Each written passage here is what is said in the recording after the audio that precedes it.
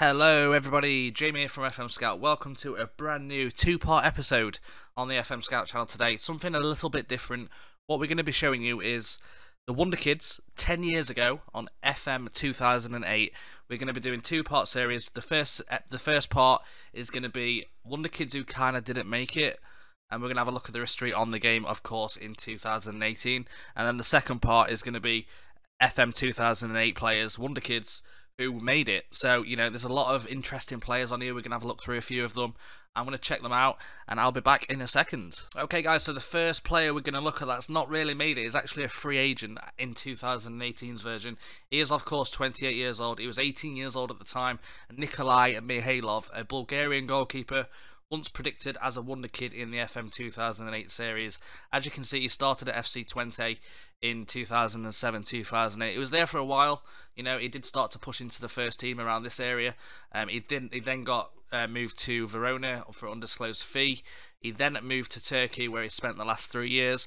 But apart from that, the guy that was predicted very, very highly is now a free agent. Moving on to the next one, another goalkeeper now, somebody that I remember very, very well, and I'm sure many of you signed in. Please let me know in the comments. This is what it's all about. I want to get involved with you guys.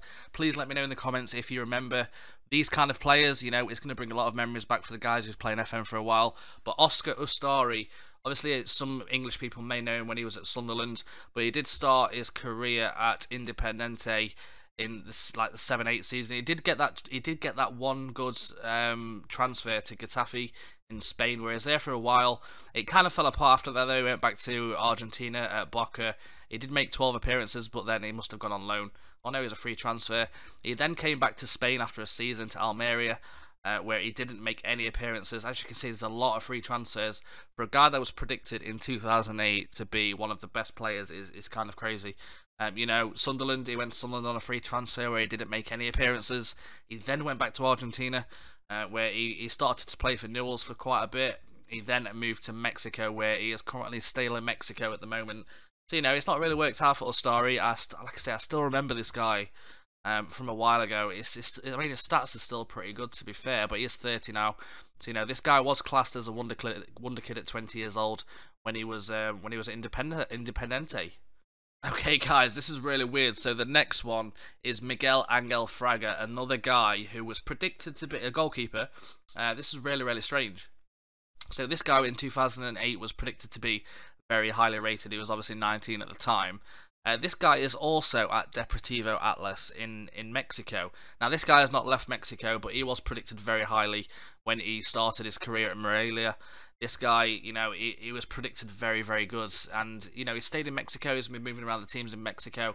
But Ustari and Fraga are both at Deportivo Atlas at the moment. So, two goalkeepers who was predicted to finish really, really high and, you know, predicted to do well, both ended up at Deportivo Atlas. So, yeah, very strange one. But this guy, I've never signed this guy when I was in 2008. But, yeah, this is the third one. Moving on to the next one. The next one is Micah Richards. Many people will know Micah Richards. This guy was very highly rated on FM 2008. I remember everybody signing him. He was probably the main choice right back for most Premier League teams if he was in 2008. I still remember this guy massively. I mean, I was going to put him on the Made It, but I don't think he has, if that makes sense. Like, he's 29, he's playing in the Championship. He's obviously had a very good, like I say, he started at Manchester City, of course. And this is kind of the area we're looking from 10 years on from here. And since then, I mean, he made a few appearances and stuff for City. But then going forward from the 12-13 season, it kind of dropped off. You know, he went to Fiorentina on loan from City, then went on a free transfer to Villa. So some people can kind of say he's made it, but is not the Messi. The Messi is on this list, and he's the kind of player that I'm looking at. He has kind of made it, you know. And yeah, I mean, Micah Richards has made a shit ton of money. You can imagine, but still, has he made it as a top player in the FMA 2018 series? I don't think so. You know, he is playing for Villa. He's 29 now, so he was 19 years old then, and he was a very highly rated right back and a centre back as well. So, yeah, I don't personally think Micah Richards has kind of made it. But let me know in the comments. This is what it's all about, and we'll move on to the next one. Okay, moving on to the next one was Armand Traore. Does anybody remember signing this guy on FM 2008? This guy was very, very good. He was at Arsenal at the time. He is currently playing at Nottingham Forest under the 23, so another guy that I don't think has made it. As you can see here, he was in the Arsenal under 23s. in his career since, he's been to Portsmouth on loan as well. So I don't personally think, I mean, he did get a loan to Juventus in 2010-11. He then moved to QPR. I think that was the season when he was in the Premier League and they got relegated possibly, yes. So he was playing for QPR in the Premier League at the time, but he has kind of dropped off and he is playing in the Championship right now at Nottingham Forest. So this is another guy that I still remember signing quite a lot on FM. Yeah, this guy, he's not really made it. Okay, moving on to defensive midfielder now, and Daniel De Sena. I do remember this guy very, very well from FM 2008. This guy was potentially one of the best DMs in the game at the time. I'm sure many of you will remember him. I mean, he is at Cagliari and is a 3.7 million value, so it's still pretty good. I mean, he's 30 years old now, so he was 20 at the time. As you can see, though, going from Parma is not really made to the top flight of any Italian teams. So he started at Parma in the 2007-8 season just here. Classed as the wonder kid. He got the 5.25 million to Sampdoria, where it didn't really work out. He played in the first season, but the second season he didn't play.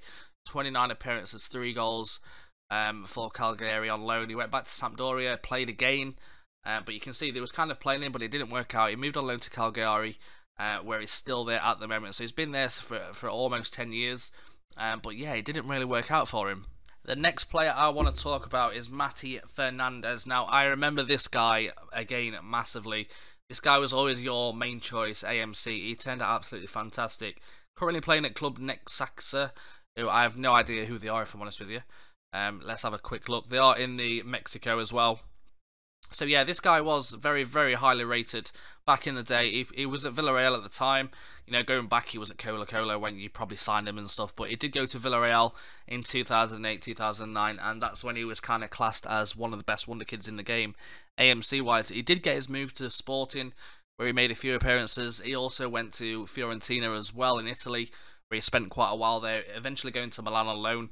But then he has ended up at Club Necaxa. So I'd say this guy, based on his appearances and his value and stuff, I don't really think he's that good. But it's not really developed as much in like 10 years on in FM 2018 as much as would have liked. I always remember this guy having amazing free kicks.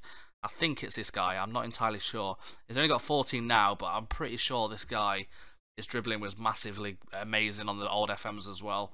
But yeah, this is Mati Fernandez. The next one I want to talk about is Diego Capel. So this guy, I remember this guy back in FM 2008. This guy was insane on that left-hand side. Diego Capel started at Sevilla. This guy right here, so you can see 2007, 2008, 31 appearances. I mean, he's been playing a lot of football every season since, but has he made it as one of the top players in the world 10 years on? I don't think so. 3 million to Sporting, 725k to Genoa, and then is currently he was last 2 seasons at Anderlecht, where he didn't make any appearances. He is a free transfer as well, so yeah, he's definitely not made it. It's a shame because he was a really good left winger at the time. Moving on to the strikers now, and the next one is Anthony Stokes. So this guy was classed as a wonder kid at 18 years old when he was on FM 2008. So he's probably been like very successful in Scotland. But in terms of the world being successful, I don't think so. Obviously, he was at Sunderland at the time in 2008, 2009. He was classed as a wonder kid then. He moved to Sheffield United in the Championship literally the season after. And then he moved to the Championship again the season after that. So you can see it's kind of gone downhill. He did move to Scotland in 09-010 to Hibs for 200k. He then moved to Celtic for 800k and eventually went back to Hibs on loan. After like 4 or 5 years with Celtic. He went to Blackburn in the Championship on a free transfer from Celtic as well. Eventually he did sign for Hibs though last season. So yeah, Anthony Stokes is one of the first strikers who didn't make it as a wonder kid in FM 2008. Now, I never thought 10 years on I would be putting Bojan on the list, because he's still a pretty decent player. He's 26 at the time on FM 2008. He was a 16-year-old kid from Barcelona, and he was probably the biggest potential player in the game. I'm sure a lot of you will remember this guy back in 2008. Now, he was 16 then. He's got a good career now. It's not too bad, but it's not as good as the hype was around him back in 2008. So you can see right here, he was at Barcelona. He played in La Liga when he was 16, which is incredible. 23 appearances. He was playing a lot. I still remember the first game he played on TV. He then moved to Roma, which was a very odd decision for 10.5 million. Roman must have thought they was, had an amazing deal right there. 33 appearances, 7 goals, but it didn't work out in the second season. He then went to Milan on loan. He then went back to Barcelona for 11 million. So it's a very strange transfer, this one. He then went to Ajax on loan. Maybe Barcelona just realised his potential. I'm not entirely sure. He then went to Ajax, but then he went to Stoke for 1.5 million. So it's probably the weirdest bit of transfers we've seen in today's episode. He then went to Mainz after the Stoke deal. It didn't really work out in the third season. Couldn't really take it in the Premier League. Like I say, he's still at Stoke at the moment, but he is on loan at Deportivo Alaves at the moment this season. So yeah, I didn't think I'd be putting this guy kind of in as a flop, to be fair. Don't get me wrong, he's still a great player. He's only 26. He can still probably improve depending on, what happens. But yeah, to me, I think it's kind of a flop. Let me know in the comments what you think. And moving on to the final player is Giuseppe Rossi. Now, this guy, again, can you remember this guy on FM 2008? He had some insane stats. He was one of the best players at the time. He was 20 years old. He was, he was linked to every team possible in 2008. But obviously, he's very, very injury prone, and it's kind of battered his career. To be fair, I don't know if we can see his injuries. He's had a lot of cruciate. Look at that, a lot of injuries since 2011. Really, he's not doing too well with his ligaments. Let's be honest. Looking at his career stats, though, like I say, he did start in the 07-08 at Villarreal. I remember him vaguely, not vaguely. I remember him very well actually. And he was a very highly rated Wonderkid, and he did get his move to Fiorentina, where it kind of worked out in the second season. But obviously the injuries in 2011 and stuff, and a little bit further on, kind of altered his career, and he is now a free agent. So it's a little bit sad, but this is the final one. Anyway, this is the end of the episode. I hope you've enjoyed it. It's something a little bit different, just kind of looking back, getting a bit of nostalgia. That's the kind of thing that I want to do. Let me know in the comments if you enjoyed it, if you signed any of these players. And then the next part, like I said, it's going to be 2 parts. So the second part will be the Wonderkids that's made it. And the, obviously, next FM, when FM 19 comes out, we'll look back at FM 2009 and see who was the Wonderkids around that era. But no, it's been a pleasure as always. This is Jamie from FM Scout. I will see you all next time.